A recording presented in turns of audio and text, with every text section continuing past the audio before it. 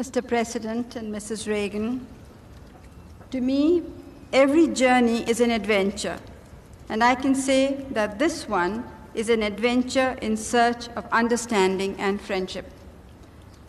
It is difficult to imagine two nations more different than ours. As history goes, your country is a young one.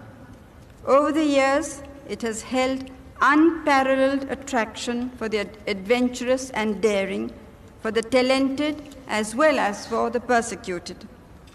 It has stood for opportunity and freedom. The endeavors of the early pioneers, the struggle for human values, the coming together of different races have enabled it to retain its elan and dynamism of youth. With leadership and high ideals, it has grown into a great power.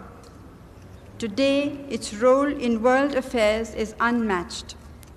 Every word and action of the President is watched and weighed and has global repercussions.